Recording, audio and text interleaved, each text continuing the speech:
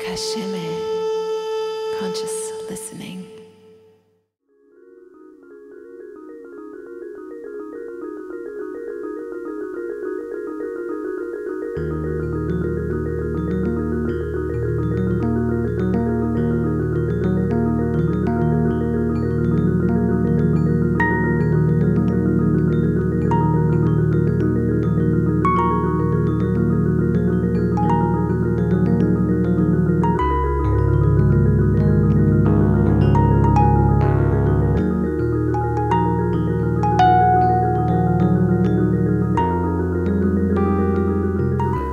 I'd had piano lessons, classical piano lessons from the age of 10, and during my classical lessons I'd been introduced to some boogie-woogie and barrel house sort of style ragtime piano.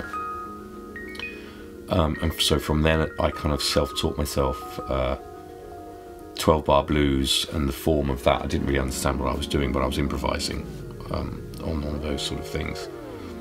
And it was only when I was 14 or 15 that some jazz musicians from London came to my school and did a jazz workshop, and that was Nick Weldon, Jeff Klein, Olav Vass and Trevor Tompkins, who were quite legendary in the British jazz scene, and they sparked an interest in me to explore more than just like the 12-bar blues and the blues harmonies into the jazz harmonies with the chord extensions like ninths and things like that.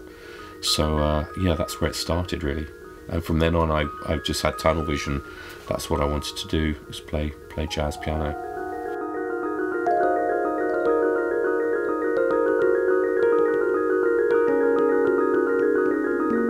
In terms of influences, the very first influences would have been my parents' record collection.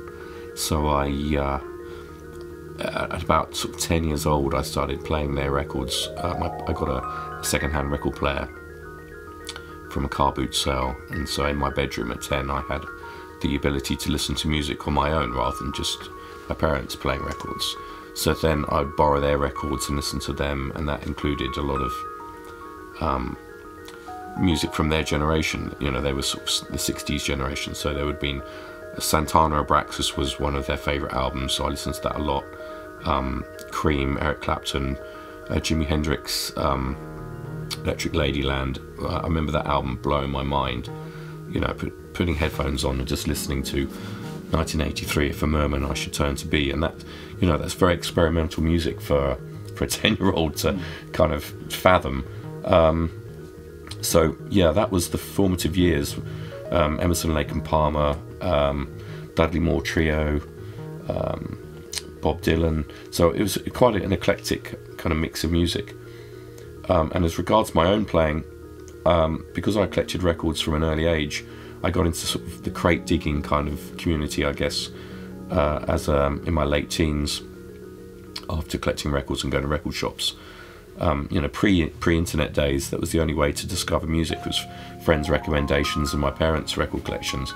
And then I moved to Stockholm in 2000, where I'd met some amazing record collectors who introduced me to some really, really incredible records. And it's just been a musical evolution from then. Again, it's a voyage of self-discovery, realising what records have influenced me, maybe subliminally and not as obvious as others. But one record which really changed my perspective on jazz was Soft Machine's third album. And I think Mike Ratledge is a very big influence, although I didn't really realise it at first. But the more I listen to my music, the more I can hear his influence in there, especially, like I say, the third album is so ahead of its time. You know, it sort of predates a lot of the ambient stuff as well as the sort of the fusion stuff. I mean, when I was much younger, it was sort of people, I'd listen to like Horace Silver and pianists like that, but I sort of outgrew that kind of genre and it's sort of just everything sort of blossomed, I suppose.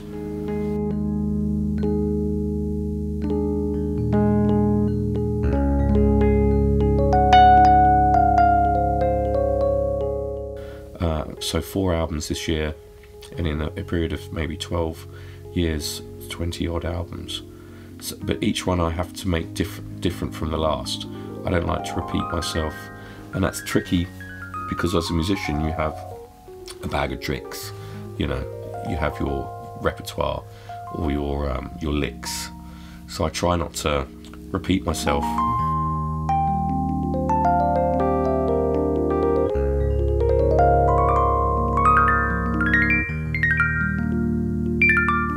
I think it fundamentally goes back to our roots as humans, whether we're sitting around a fire telling stories or singing or clapping or dancing. There's something about our humanity and the shared experience of music.